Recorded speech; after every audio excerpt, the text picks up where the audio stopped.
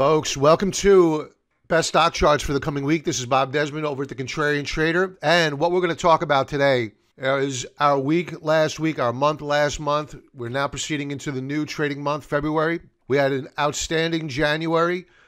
We were long of the gold mining names. We were short of the market, and that short paid off. We did quite a bit of covered call selling. So if you're wondering, hey, listen, Bob, you are very long of the gold mining names, yet they had a very rough week last week. And for the month, they closed off the highs of the month. Yet gold moved up higher. How is it that you did so well? What we've been doing while the gold miners have been in a trading range is selling very aggressively covered calls. And we've been lucky enough to set our strikes up where they've been expiring out of the money. So we've been pocketing a lot of cash premium, bringing down our basis cost on we're long of NUGT. And we're doing very, very well with that strategy. That's subject to change once we get a breakout on a weekly basis. I went over this with members yesterday on the week ahead commentary. If you're a member, it's in the members area. Go check it out. If you are not a member, please just go over to the website, sign up, 14-day free trial offer, and you can check out the week ahead commentary. If you go here to under performance, this is not up to date. We're fixing I know a lot of people go to this page, and it ticks me off that it's not up to date. This hasn't been updated since November. And the reason is that the way we input the trades is currently under revamping. I won't go into it. This is not being updated unless I do it manually. It's not the ideal situation because I don't have the time to update it manually. So it's not as if we haven't made a trade since November. We haven't been overly trading, and you wouldn't see the covered call positions updated in here anyway because this is set up for stocks only. So that's got to change somehow, some way. I'll get that information out some point in time in the future when I figure it out.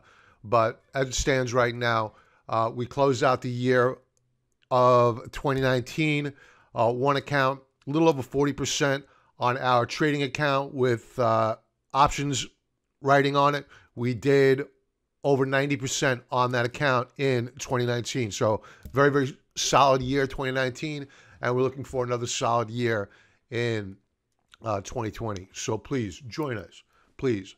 And tonight, folks, before I get to the charts that we're looking at for the coming week, join us 6 p.m. Eastern Standard Time, please, for Sunday Night Stock Charts Live. It's where we go over the futures action. How are we opening up? I think that tonight's going to be a fairly explosive night because of the spread of the coronavirus. We have a new case which resulted in death in the Philippines. So it's the first death outside of China. And this story is just becoming more and more bizarre and, frankly, more and more nefarious when it comes down to the Chinese involvement and how this all originated. So I'm no expert on this, but it's concerning to say the least that this is spreading so fast. So please join us tonight, 6 p.m. Eastern Standard Time. There's a link below. It's going to say get a 15-minute alert of when we go live. And if you put your name in that email list, you'll get an alert 15 minutes before we go live. And I'll have a link in there. It'll take you over to YouTube and the live stream. So please join us, and we'll have a good time. We'll check out the futures action together, right? You'll get my comments on the price action and the news, and we'll go over the Fed's balance sheet, which has again begun to ramp up yet again last week. We'll talk about that as well. Let's get to the charts that we're watching for the coming week. Now, I'm not going to go over the gold mining trade. I went over that with members. That's a live trade. We are also long of silver. We are short of the triple Qs. That trade began to pay off handsomely last week. I think that's going up higher. I think that we're going to have a rough beginning of the week in the stock market. But you know what? You need to keep one thing in mind. It's election year, and they will do anything to prevent this market from falling apart. So, don't think that the Federal Reserve or the administration will not step in here and try to squeeze the shorts and try to salvage this market from falling apart. So expect that at any given time. That's why we didn't go leaning in to our short position aggressively once the markets began to fall apart. That's what I'm worried about, is the administration or the Fed working in conjunction with each other, the plunge protection team salvaging the market, forcing a short squeeze.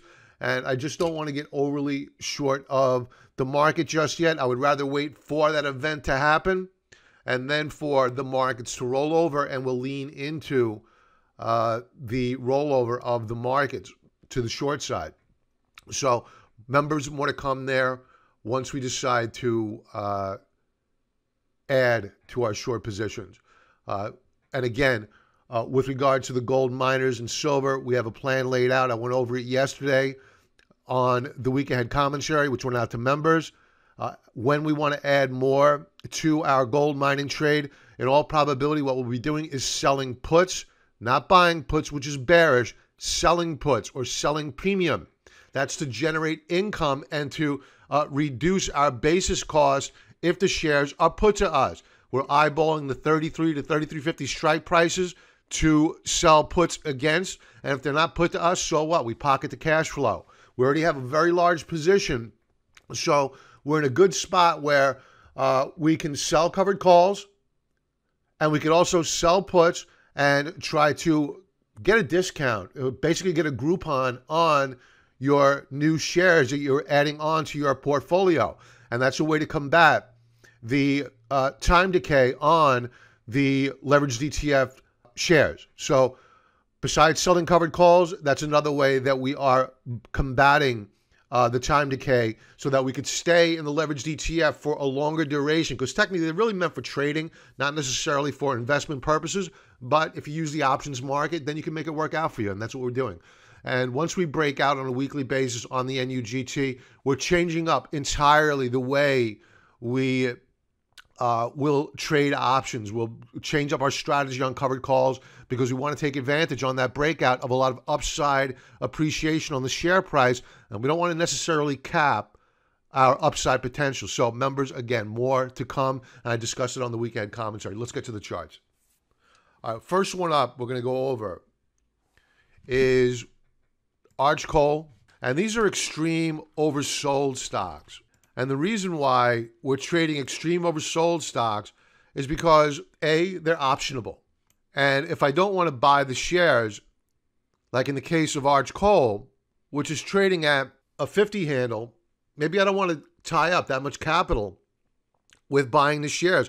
Maybe I want to sell puts and try to get long of Arch Coal using the sale of put options. That way it brings down my basis cost.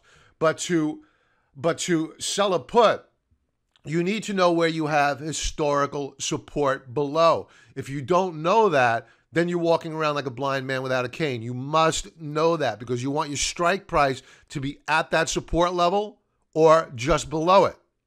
So right now, we'll go over the daily charts. I already went over the weekly charts and the intraday charts with members on the weekend commentary. Members, if you're watching this, go to the website, check out the full version of my analysis. This is just a cursory overview of why we like these charts. There'll be 5 symbols to go over. Those 5 symbols will be Arch, which I have up, GLNG, Blue Apron, Salt, and we'll go over the Baltic Dry Sea Index tonight on the Sunday Night Futures Live show, 6 p.m. Eastern Standard Time. Join us, please, tonight.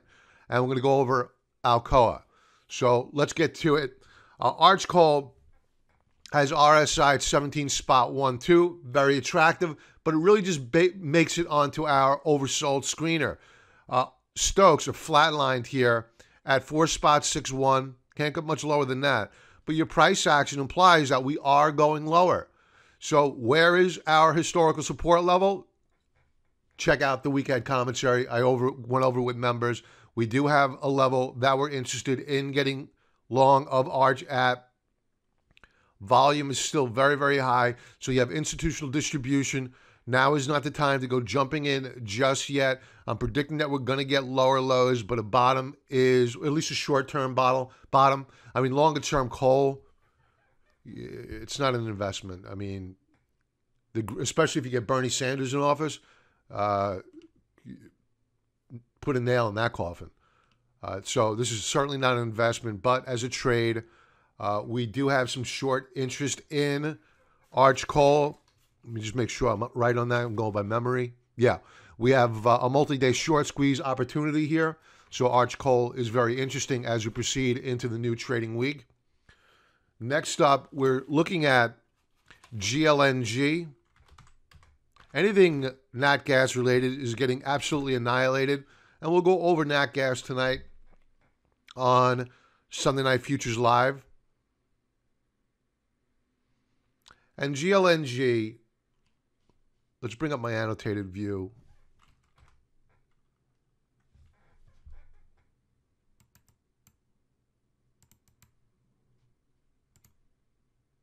There we go.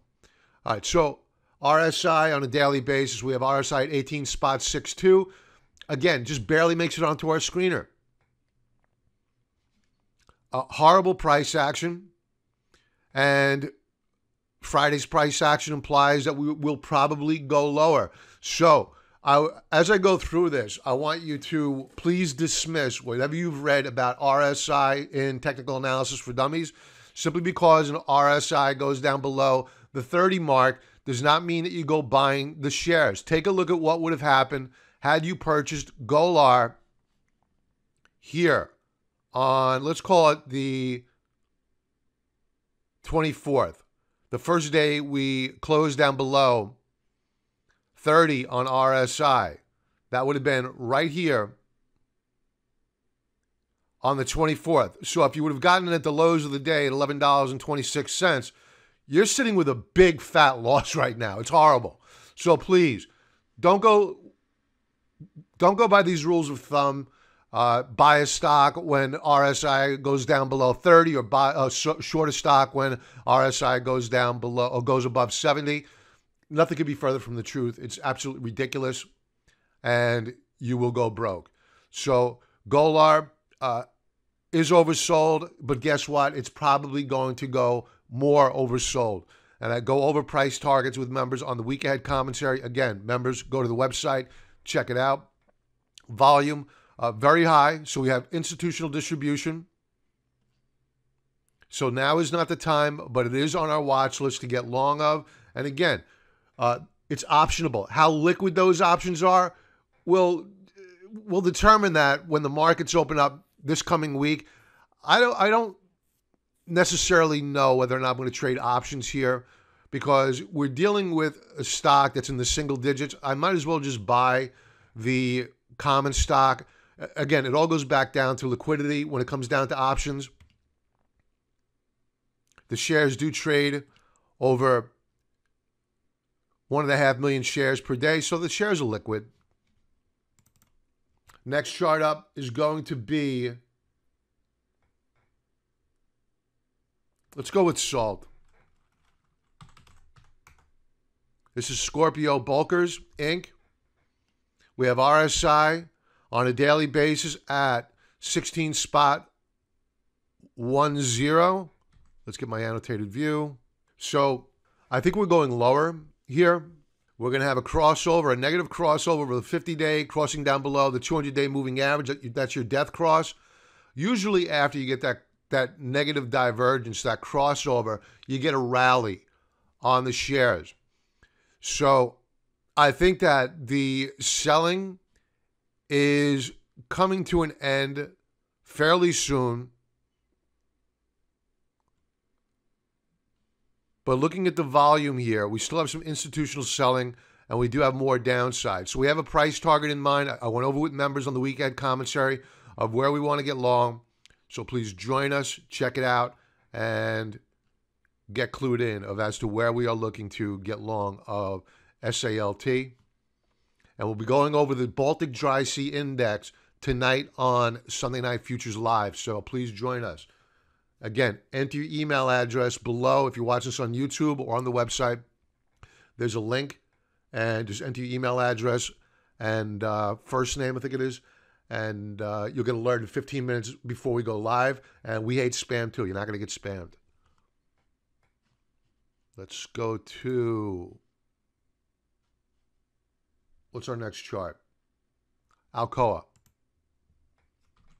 Alcoa is probably my favorite trade because we're very close to pulling the trigger here. If you take a look at RSI on a daily basis, we're at 15.79. Very attractive. It's an S&P 500 stock. It's rare you get S&P 500 stocks trading down with an RSI like this. But what's more important is the question of as to whether or not we are at historical support. If we don't know that, again, we're walking around like blind men without a cane. We do know what that support level is. We are very close to it. And on a daily basis, I do like the price action here. You're seeing bottoming tails, which implies that you do have some support below beginning to pound their chest and begin to accumulate a position. You had a good reversal bar here, and not necessarily a reversal bar, a rally off the lows of the day on the 30th. That was Thursday. On Friday, we did put in a new daily low. However, you did see more buyers move in, bid it off the lows of the day, almost a doji store formation, closer to a spinning top formation here. That's a sign of indecision. Once you get this type of price action, it implies that you're probably going to get a rally fairly soon. Is this going to be a sustainable rally, an investable rally? No, it's not. In all probability, we're rolling over. We have every reason to believe right now, when you take a look at the price of oil, energy, copper, absent the precious metals, the commodities complex is falling apart. So we have every reason to believe, especially when you take a look at the Chicago PMI. We had 5 months in a row of contraction on the Chicago PMI. We're heading into recession here. So this is not a time to go buying what's perceived to be stocks that are on sale. They're not. Stocks are very expensive. If this is, in fact, the beginning of the breakdown in the market, we're going a lot lower here. So all we're doing here is looking to scalp a profit. We have core positions built up in silver, core positions built up in the gold miners, and we are short the market. We will trade around those positions using swing trades of stocks that are at extreme oversold levels because I don't want to take on too much risk with these stocks that are just beginning to break down. All too many people are going to be out there trying to buy the dip. Folks, I already went over this with members. If you take a look at the weekly chart of the S&P 500, the transports, the Dow Jones Industrial Average, they have all broken weekly support. So does that mean that they go straight down from here? No. But the process has begun where we are now beginning to break down below support levels. We'll probably rally back. The question is, do we take out prior highs or do we put in a lower high and then break down to new lower lows? This is where we're at right now. This is not a time to be buying the dips and betting that we're going to go back to all-time highs. We may, for all we know. But all I want to look at are positions that are working for me now. And right now, all I see are the positions that are working. Gold. Granted, the gold miners did not do well last week. However, our covered call positions did outstanding. We also bought the dip when they sold the gold miners off. So we added more last week because that position is not breaking down. It's consolidating and getting ready for a breakout. Because once the fear hits the market, and it's not going into the U.S. dollar, the U.S. dollar got crushed last week.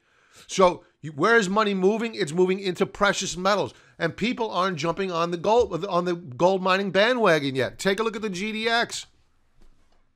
It was down last week, yet gold was breaking out.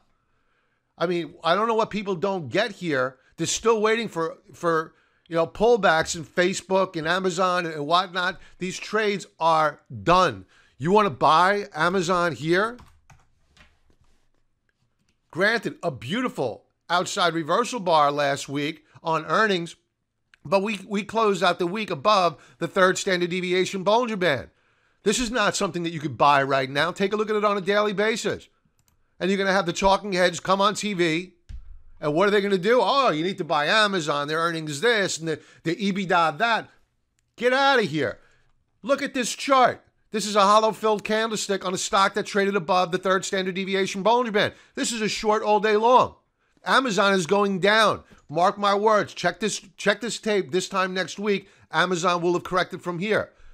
Am I saying that it's going to crash and go to zero? No. But we are going to come back down considerably lower from where we closed out the week last week in the next several trading days. And we don't even need to see a pullback in the S&P 500. Why? It's because this is unsustainable. I'm all about probabilities. This is unsustainable. I may even sell some calls against this position because it's interesting. I just added Amazon to our watch list. So this is a very dangerous market, folks. Did I go over? Oh, no, I didn't go over all my symbols that I wanted to go over. So please don't go catching a falling knife. A lot of technical damage last week. Apron. Blue Apron. This is a stock I don't think is going to be around in a year, especially if interest rates move up higher. So on a daily basis, we have RSI at 16.76. I think we are going a lot lower here. We do not have historical support below to help guide us and inform us as to where we may have traders of like mind willing to step in and buy the shares. So I think that we are going lower. I think this RSI of 16.76 is just the beginning. I think that we're going to be in the single digits on Blue Apron probably this time next week. And I don't mean on price. I mean on RSI. So please, don't go chasing this stock or buying the dip because we are going lower here. So members, more to come throughout the week as we decide when it's time to go buying Blue Apron. And Blue Apron, I have my notes here, does have a multi-day short squeeze potential as a catalyst to send the shares higher. It is optionable. So again, it's trading down. I think it's going to be going a lot lower here in the single digits. So is it wise to put on an options trade here? It all depends upon the liquidity. So for me to trade the options, they have to be very, very liquid. We'll see how they open up on Monday, or else we'll just trade the common shares if it doesn't make sense to trade the options. And if we decide to play the option game, we'll sell puts probably, but that's only if we go down to the single digits on RSI. And on that note, folks, I'm going to say thank you very much for joining me today. Please join us tonight, 6 p.m. Eastern Standard Time. Enter your email address below, and you'll get an alert 15 minutes prior to us going live. There'll be a link to go right over to the live stream, and I will see you there. Everybody have a profitable trading week this week, and be well.